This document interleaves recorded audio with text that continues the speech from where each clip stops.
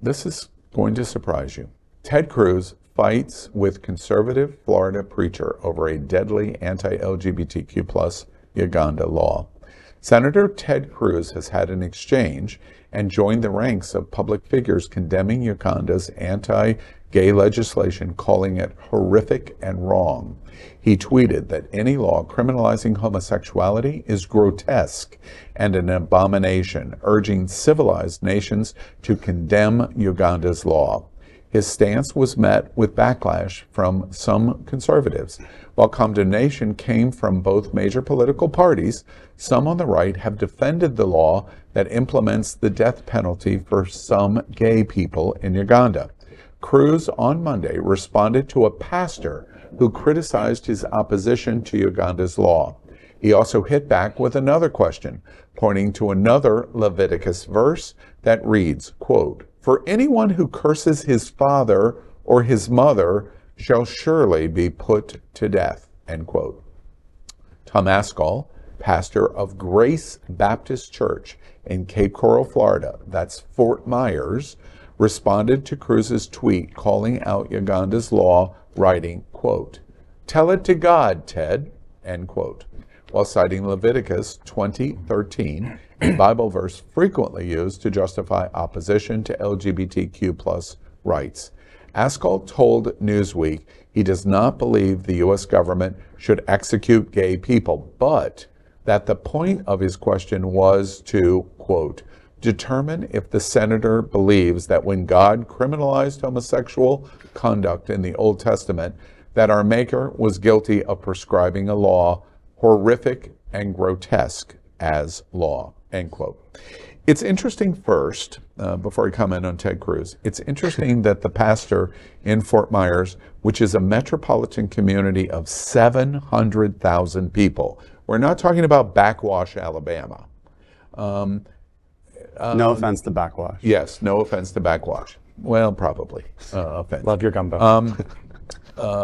He ignores Cruz's observation that you can pull a sentence out of the Old Testament and prove anything you want, and he ignores that. I'm going to criticize mom and dad, and if I criticize them, put him or her to death. That was the point that Cruz was making, totally ignored. Just goes back to home base and says, God's word is absolute law. But wait, Senator Cruz pointed out, it is not absolute law because we would be executing, I mean, probably all of us, I know I have violated that scriptural law and should be put to death because I have had words or consternation with my mom and my dad. Right, exactly.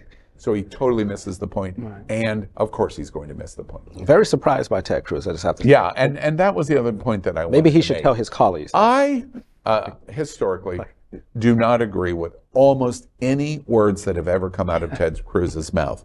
And he confuses me because I can't find a way to criticize Ted Cruz in this moment because he does everything that we would want an ally over world politics of what's going on in Uganda to say, this is completely grotesque and it should be stopped and we should all oppose it. And he challenges everybody. We criticize the right for all of their vagaries, and really the ultra-left too, the extreme left, of all of the vagaries of why can't you just come out and say, this is wrong? That's exactly what Ted Cruz has done here. How do we criticize Ted Cruz when he does exactly what we've asked him to do? Well, so go ahead. No, I was just going to say, I wish he has that same energy in the Senate and in Congress. People like Marjorie Taylor Greene, and Matt Gaetz, the others. Is there hope for Ted Cruz, do you think? I don't know. I think Ted Cruz does what feels right in the moment, what feels the best for his ambition. Just a few years ago, he was talking about how, pronouns, it's just two genders and two sets and everything. But I think Ted Cruz is doing what's right for his poll numbers.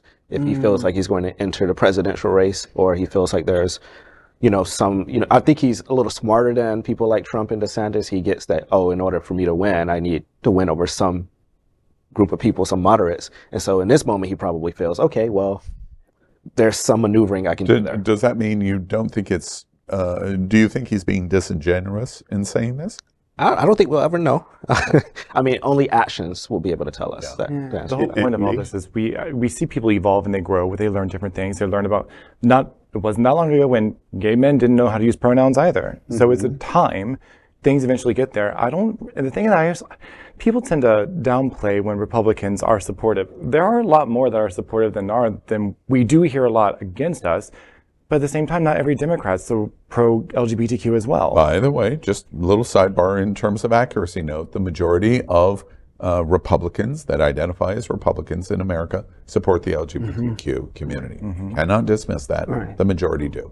It's also interesting, I wonder if this pastor knows how to read Aramaic, because when you go back and look at the actual translation, it says, you shall not lie with another boy, not man, referring to pedophilia. But that's never, ever talked about, is it? In that case, I do support the death penalty, personally. Yeah, it makes you wonder, has something come into Ted Cruz's life that has made him maybe speak out against this? And whether is it someone from his family? What do you think?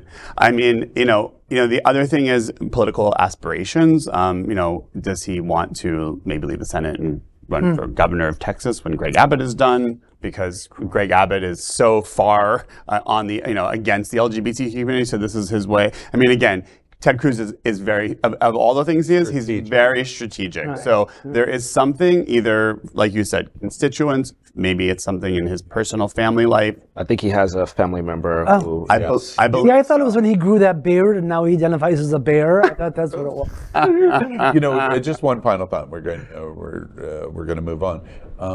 I know that there's thousands and thousands and thousands of LGBT that are exactly like me right now, that are confused. Ted Cruz has confused me. For sure.